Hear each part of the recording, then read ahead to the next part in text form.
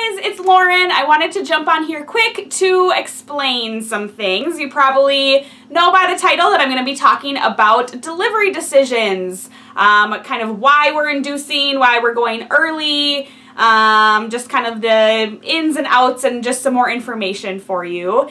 You've probably noticed that I'm sitting in Mr. Kade's nursery here on his little rocker glider, so you get a little bit of a sneak peek. But I am going to get a full nursery tour up soon, so be on the lookout for that. So today is actually Thursday, September 14th, and we are being induced 1 week from today. Next Thursday, September 21st, we go in at 7 p.m., go into the hospital, and I'll talk a little bit about what the induction will probably look like, but I wanted to touch on why we are inducing early. I'll be 37 weeks and 4 days pregnant on that induction day. Not that he'll come on that day, trust me. It might be a long process, we shall see. But if you don't know already, I have type 1 diabetes, so I am a high-risk pregnancy. I've been monitored very closely, especially since 32 weeks. I've been going twice weekly, if you've been following along. Mondays I have a BPP ultrasound and an NST, and Thursdays I have an NST and just like a regular OB checkup. Now at 35 weeks and 2 days, Mr. Kade here was measuring an estimated 7 pounds and 9 ounces already. Now trust me, I know that ultrasound measurements can be wrong, but they can be wrong in either direction as well, up or down for weight estimates. So that is one big consideration moving forward with an induction decision. Now my perinatologist, aka a maternal fetal medicine doctor, aka a high-risk OB, lots of terms there, but he did recommend, based on the size and just kind of how the pregnancy was going, he recommended being induced between 37 and 39 weeks. Now my OB kind of took that information, as well as my endocrinologist kind of gave her 2 cents as well, and we just kind of picked a date, which it was very weird to answer the question of which day of the week works best for you to have a baby. Which was just kind of funny, but we did choose a Thursday, so then a Thursday evening, so then Teddy would only have to take off that Friday, and then hopefully he'll be born Friday, maybe on that Saturday, and then we'd have the weekend, just kind of basing it off of work schedules, which is a little funny. Now another decision-making factor, apart just from his large size, is that along with type 1 diabetes, towards the end of your pregnancy, the closer you get to 40 weeks, your placenta can actually start to fail. So basically we were weighing the pros and cons of the risks of keeping him in longer with the risk of him getting too big to have a vaginal delivery and my placenta failing, versus the risks of taking him out sooner and then just all of the premature risks, you know, underdeveloped lungs, and just kind of not ready to be on the outside world, if you know what I mean. So that's where my perinatologist kind of gave that window of 37 to 39 weeks. They probably weren't going to let me go past 39 just because of his size. I have stressed my entire pregnancy how I would prefer not to have a C-section. And obviously when I say these things, I clearly would do whatever it will take to get baby here safely and to keep me safe. The bigger the baby, the higher the risk of their shoulders getting stuck, shoulder dystocia, and causing what can be permanent nerve damage in their neck down to their arms, things like that, broken collarbone, dislocated shoulders, things like that. You know, if I were able to pass the head but the shoulders got stuck, or sometimes the head literally just won't go through the birth canal.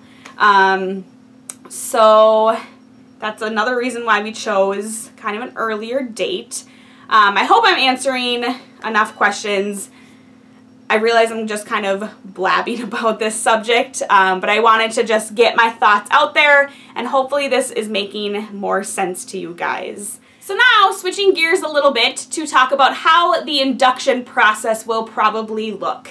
My OB did say at 37 weeks and 4 days, she's going to be assuming that my cervix isn't going to be doing much of anything on its own. She actually did check me this morning and I was completely closed, no action going on my own. So we will probably start that evening, that Thursday evening, with something along the lines of Cervidil, where it's inserted vaginally and it is a cervix softening medicine. So we'll probably let that work for, you know, range of a couple hours to overnight. We will just kind of have to play everything by ear. At that point, we could either start some Pitocin, or we could do a Foley catheter bulb, the balloon, which manually dilates the cervix. Yeah, I guess those are the couple options kind of to get things going. I'll probably have to use some Pitocin. Not sure when they would break my water. It's all just so dependent on what my body is doing. So I hope that part kind of makes sense. I'm just gonna kind of play it by ear. Again, going in with an open mind as far as pain management. Ideally, I would like to not have an epidural.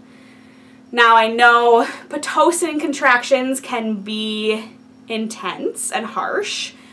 So again, like I said, going in with an open mind. I would like to do some hydrotherapy, some water action, whether that's shower or getting in the tub. In the hospital that we are delivering at, there are 4 rooms with a giant birthing tub like in the middle of the room. I did kind of put the bug into my OB's ear that I would like one of those, and she said because there's only the 4 and it's kind of first come first serve, it depends on how busy the delivery ward is on that night. But she did say she would try her best to kind of reserve one of those for me. So fingers crossed I can have that. But again, every room does have like a tub shower combination, so I can get into the tub to labor. They will not let me actually deliver in the water just because with the diabetes I'm high risk and I need to be monitored.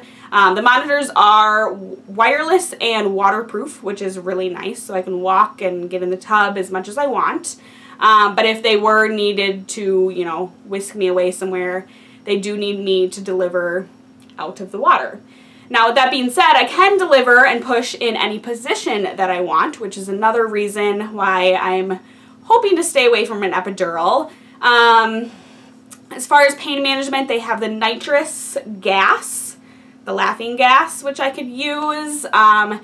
They also have, and I'm blanking on the name, it's an IV medicine. Couldn't tell you, but it's another medicine that goes in my IV for pain management as well. So if the pain is getting to be too much, I'd like to do it in that order. Hydrotherapy, nitrous, the IV med, whatever that is called, and then the epidural.